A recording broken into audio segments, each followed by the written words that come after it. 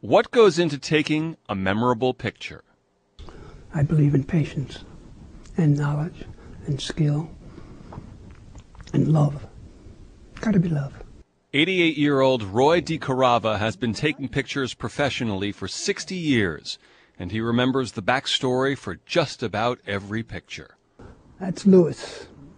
And the reason why he's running, because he's going to a funeral of Fletcher Henderson, the great jazz musician, orchestra leader. Many of the shots that fill his books, like the picture of a young girl amidst rubble on her graduation day, were the result of good fortune, but also plenty of anticipation. And I said, oh my God, when she gets there, I've got to pull the shutter because that's where the whole thing comes together. So I waited. A good photographer requires not only patience, but confidence that his patience is well-timed. deCarava has primarily photographed the black experience in New York, like his beloved jazz musicians. I love this man. And of course it's John Coltrane. What is it about the jazz musician that's appealing to a photographer? Their devotion. I used to photograph them because everything they did expressed what they were doing. They were uninhibited. And working people, like the tired man coming up from the subway at the end of another long day. What happened was a miracle. He was coming up the stairs, and I ran out of film. He was so tired, he stopped at the landing. And I was able to load the camera and take the picture. How's that? deCarava's work has been shown in exhibits around the country. He was the first black photographer to win a Guggenheim Fellowship in 1952. But for much of his early career, he worked 9 to 5 as a commercial artist and took pictures before and after work. In 1975, he started teaching at Hunter College, where he still teaches. There is some irony in that. I would never listen to a photographic teacher in my life, and I never have. But yet your students should listen to you? Yes, okay. Because I'm their teacher. Okay. So if you had you as a teacher, would you listen to that teacher? I think I would. Yeah. I really think I would, because I think I'm a pretty good teacher. And I think I like myself enough to say that. deCarava says he wants to give his students the freedom to be inspired. In his own work, he's always been inspired by photographs in black and white, using only ambient light, moments preserved forever.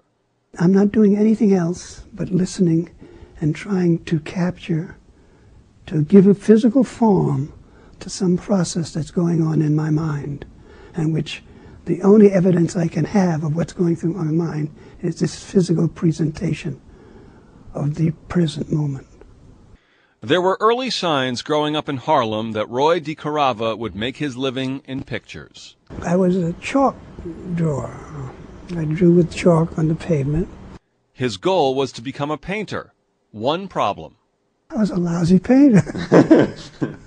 I was a terrible painter. His mom wanted him to play the violin. She forced you to take violin lessons?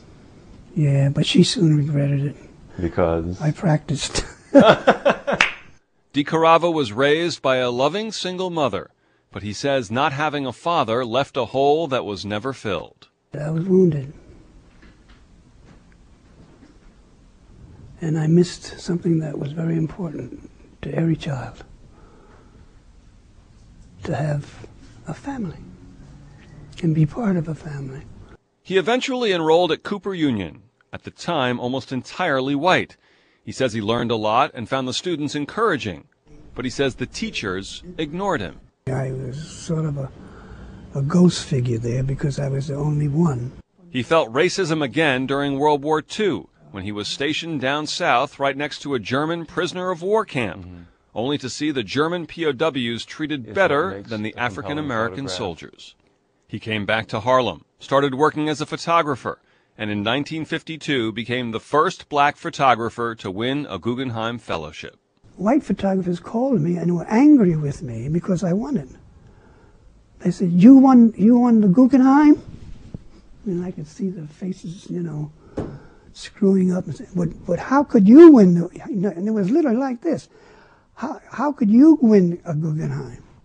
In the mid-50s, decarava befriended poet Langston Hughes, and the two produced a book about life in Harlem, The Sweet Flypaper of Life. And for 2 years he had a gallery to showcase his work. But it would be years later before museums would exhibit his work in New York and other cities. Decarava believes racism kept his work from being more accessible.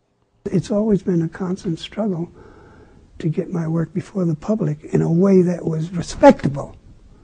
And this idea about black photographers and racism, I don't want to dwell on that, but it dwells on me. His work has now been the subject of 15 solo exhibitions, including the Museum of Modern Art in 1996, and in 2006 he was awarded the National Medal of Arts. My days of bitterness are over, because I have the sense enough to know that this is not good for me to be bitter. Decarava and his wife Sherry have been married almost 40 years, and they have 3 daughters. He also has children from a previous marriage. He's had some leg problems over the last year, so he hasn't taken many pictures lately. But the feeling is still there. The eyes, too. Because I still see pictures. I mean, I see pictures all the time. Jesus, it's like it rains. Pictures are everywhere. And just the wonderful thing about photography is that it escapes these time zones. And you look at a photograph and it's now, it's not then. One-on-one with Roy Decarava, Bud Mishkin, New York 1.